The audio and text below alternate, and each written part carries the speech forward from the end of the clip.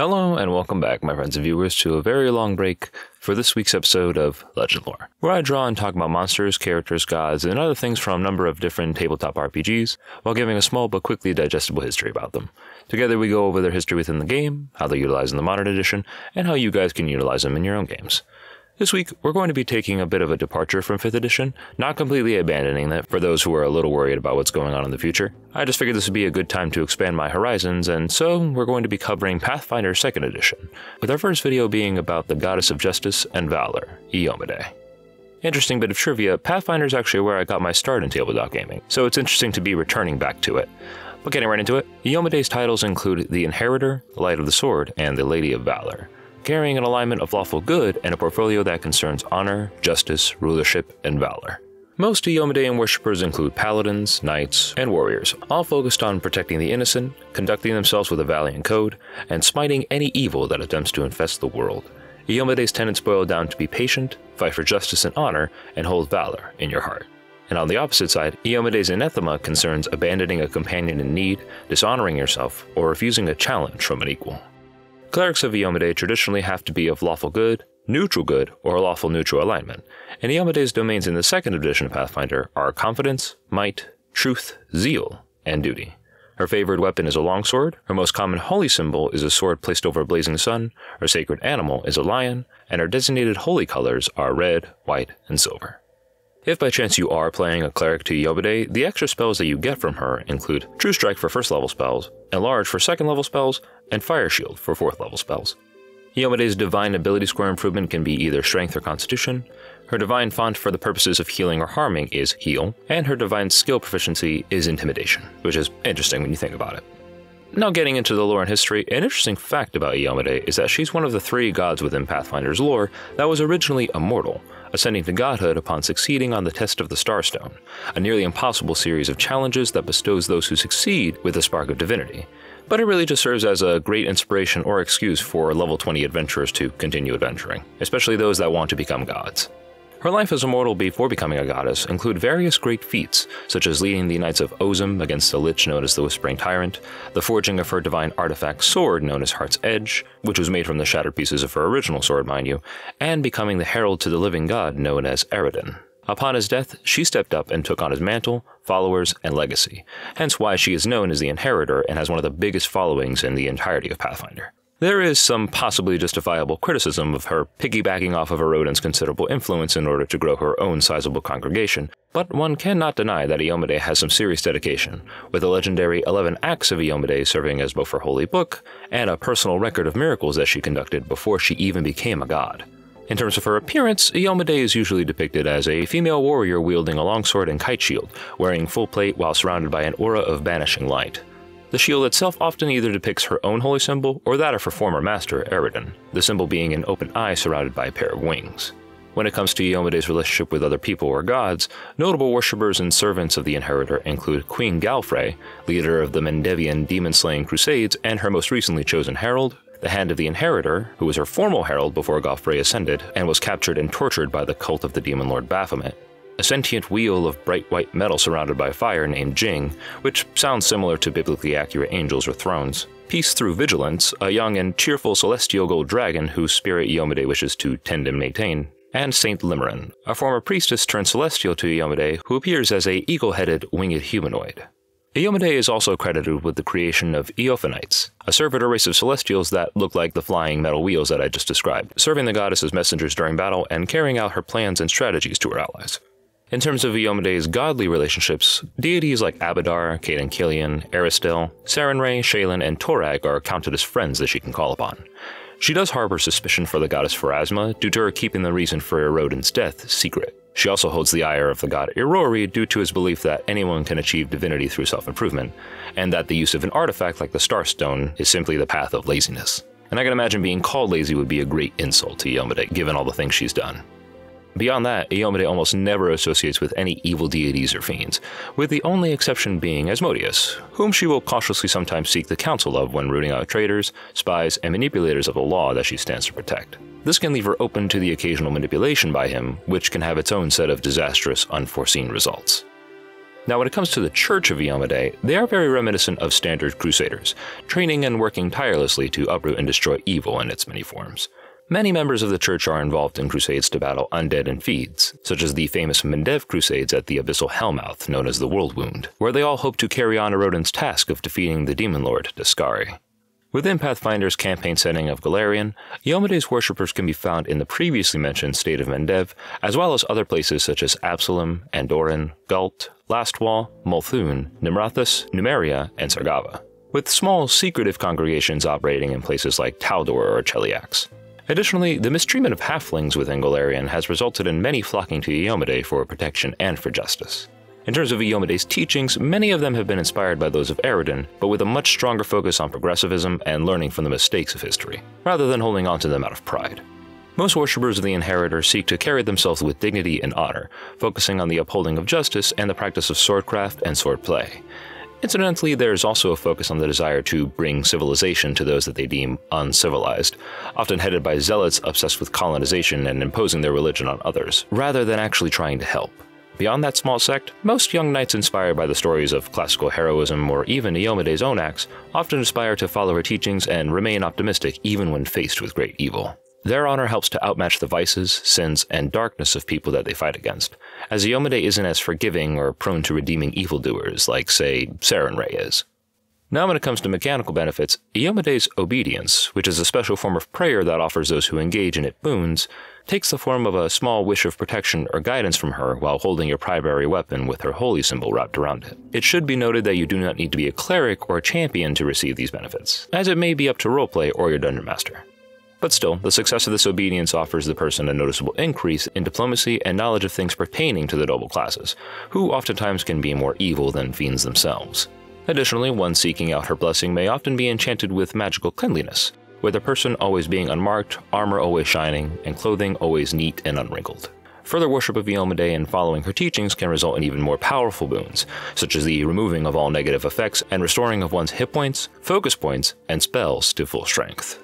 For those who have actively caught the Inheritor's attention and serve as her instrument on the mortal realm, she can imbue their longswords with the axiomatic, holy, and major striking empowerments, as well as a +2 status bonus to their weapons attack rolls.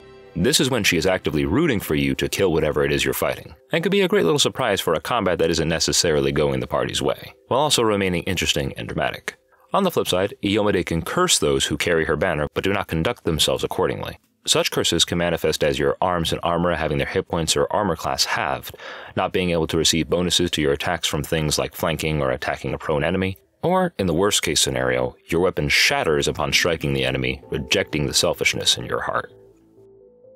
In terms of holidays related to Iomedae, there is Ascendance Day, which commemorates the day that Iomedae gained her spark of divinity from the test of the Starstone, Inheritor's Ascendance, which celebrates the day Erodin chose Iomedae as her herald, and some other offhand holidays such as First Crusader Day, Armas, and Remembrance Moon. These ones aren't monstrously developed, so you guys can add your own little twist or flavor to them if you want, and they can make great settings for a small adventure or a small quest. I should also remind you that Iomedae's favorite animals include lions, eagles, and other symbols of leadership, as well as migratory birds, so be sure to use this when you want to give Iomedean worshippers pets or animal companions. Now, in terms of actual specific clerical orders for your players to join, the Church of Iomedae is a massive entity that seems to encompass all aspects of her worship, with little need for separate, concentrated sects. The primary two orders in Pathfinder lore that emerge are the Knights of Ozem and the Order of the Godclaw. The Knights of Ozem, or Ozem depending on how you want to pronounce it, have also recently been going by the name of the Knights of Lastwall. They are the primary military order that waged war against the powerful Lich Tar-Baphon, also known as the Whispering Tyrant, and engaged in several other legendary crusades led by Iomedae herself when she was still human. Upon her ascension, the order decided to adopt her as their patron goddess, and are identified by the symbol of a blazing sword. Depending on the timeline that you're running your game, if you're running it in Paizo's campaign setting of Golarion, the Knights of Ozem can either be residing within Lastwall, or scattered to small splinter groups with the goal of retaking Lastwall from the clutches of Tar-Baphon. If you're running your own campaign setting, however, the Knights are a great placeholder order for your traditional demon-slaying, undead-cleansing, turn-and-burn group of heroes. Now, the Order of the Godclaw, on the flip side, is an order that doesn't explicitly worship Iomedae, but instead embodies the ideal of law and order and draws upon the aspects of various lawful gods. This includes not just Iomedae, but the gods Asmodeus, Abadar, Irori, and Torag, and these aspects are collected and renamed the Godclaw. a paragon of order which this group, often referred to as Hell Knights, hold up the most extreme teachings of. All this is to say that the Order of the Godclaw are zealots dedicated to the idea of order, civilization, control, and discipline, and will oppose their belief to a return of righteousness and lawfulness by intimidation and divine force. It is unknown if the Godclaw gets its powers from these gods that they pseudo-worship, or if it is made by the power of their own conviction and belief, but the mystery adds to both the mystique and fear that the Order exudes, which is ultimately within their favor. As a Hell Knight order, they are dedicated to enforcing the structure, control, obedience, and predictability that law and order provide society, allowing all to flourish and grow within the tenets of such constrained existence. I know that sounds like an oxymoron, but I guess that's kind of the point. When it comes to rituals or rites that the players can engage in or perform for Iomedae, meditative swordplay and sword dancing can be a wonderful expression of prayer and channeling of her divinity. The maintenance and cleaning of one's personal gear may also instill a sense of discipline and pride in one's good work, as well as actually forging and creating magical arms and armor in Iomedea's name, whether it purely be for ceremony or for active use in her crusades. In terms of role-playing Iomedae at the table, should you ever decide to have her appear to your players, my recommendation based on her lore is to portray her as no-nonsense, respectful to royal positions or hierarchies, and stern but polite. When appearing to nobles or people of high station, she will refer to them by their titles and exchange proper contemporary niceties, especially given her being a mortal prior to ascending to godhood. This does not offer these people immunity to her scorn should they be undermining the things that she stands for. Corrupt nobles, demonic cultists, and overly vicious crusaders who have begun attacking the innocent are all equal targets for her wrath. And Iomedae is very much a goddess who does not deal in half measures. She cares more about expunging evil and saving the good and innocent over trying to understand or even redeem said evil. It really is what separates her from the goddess Sarenrae, who has a stronger focus on healing and redemption when confronted with evil forces. Iomedae is very much a hammer in comparison, with almost a zero-tolerance policy for the malevolent and the truly villainous. On the flip side, Iomedae's intolerance of evil is matched by her willingness to fight against it directly. She is just as willing to march alongside her faithful against an army of demons as she is to comfort those who are suffering under the heels of oppression and manipulation. She is perfectly okay with doing her own work and is not afraid to get her hands dirty when it comes to battling fiends or any other malevolent creatures, exemplified during her constant crusades and leading of battles during her mortal life. As such, she will urge her faithful to stand as a bulwark between evil and those that it targets, until that their courage and skill guide them in the defeat and destruction of their foes. In terms of my recommendations for how she interacts with other gods, I agree with most of them, but there is one point of contention that I personally have. As I said before, Pathfinder claims that Iomedae takes a cautionary advisory role with Asmodeus, but she has a very storied history of killing fiends and defending the weak and innocent. This presents a conundrum that allows for a variety of interpretations regarding her relationship with the Archdevil. She could see the usefulness in his guile and manipulation of the law in order to suss out traitors and manipulators in the courts of kingdoms.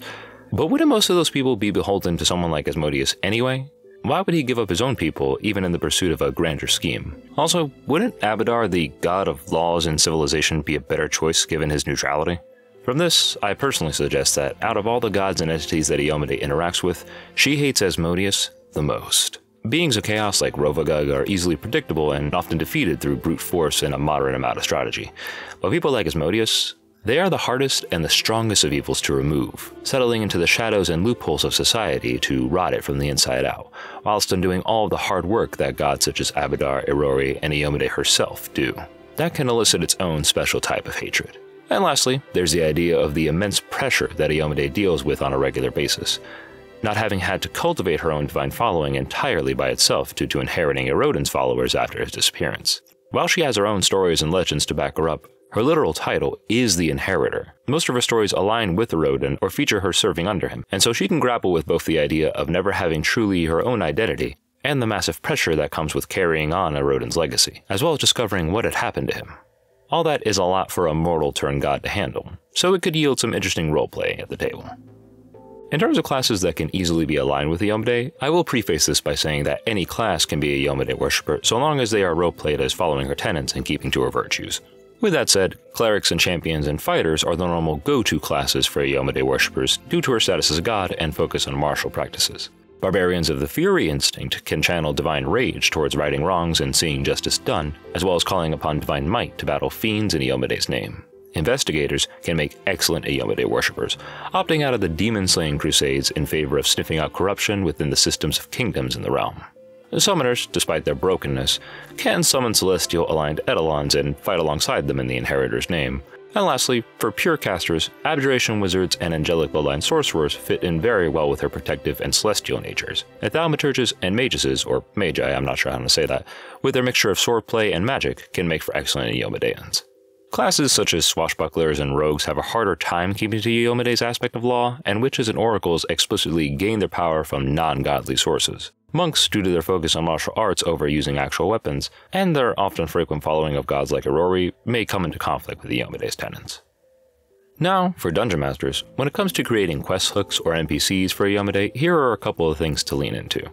Iomede's focus is on justice, honor, and the eradication of evil, not its redemption. Do not confuse her with Sarenrae. The Inheritor would have her clergy provide the party with quests having to do with the eradication of fiends and other evil entities who are causing the people to suffer. And fighting demons is a classic fantasy tabletop trope that anybody could get behind. Her stance on the law being something sacred and meant to instill order and protection for society means that she would be keen to root out corruption and abuse whenever it manifests. Corrupt guards, greedy nobles, and other forms of societal degradation are met with a swift removal, as not all evil bears horns and red skin. In terms of NPCs you have aligned with Iomedae, as I said before, most of her devotees would be champions, fighters, and clerics of her corresponding domains. War generals at the World Wound can hire the party to take on the Demon Scourge as mercenaries. Priests of Iomedae can ask the party to collect rare materials such as mithril or adamantine to develop some new weapons in her name, and investigators can task the party in unearthing evidence to finally depose a corrupt noble. In terms of magic items that can be found in Iomedean locations or given as reward/loot from Iomedean NPCs, here are a couple that I personally suggest as the most fitting. Due to her status as a warrior goddess, armor, shields, and weapons probably make the best rewards, but that doesn't mean that she can't see the use in a magic cloak or a potion every now and then. All of this information can be found on the Archives of Nethys reference website, which is linked below in the description. And finally, for a homebrew magic item this evening, we have Inheritance, a +2 axiomatic holy longsword. Once per day, the wielder can use Inheritance to use the Smite Evil action, which is normally found on the Champion's feat list. While this version of Smite Evil is active by the sword, you gain an amount of temporary HP equal to the Smite Evil's additional good damage, and creatures of evil alignment have a -1 penalty to all attack rolls against creatures that are not the wielder of the sword. I've included the item stat block in the description below, and with that, that's Iomedae the Inheritor, everyone. I want to thank all of you guys for watching and sticking with me through this new exploratory experiment, as I have been wanting to cover Pathfinder and other RPGs for a while and figured that this time was the best moment to kick it off. If you guys enjoyed the video, please like, share, comment, and subscribe, and also press the little bell icon to be notified of future videos.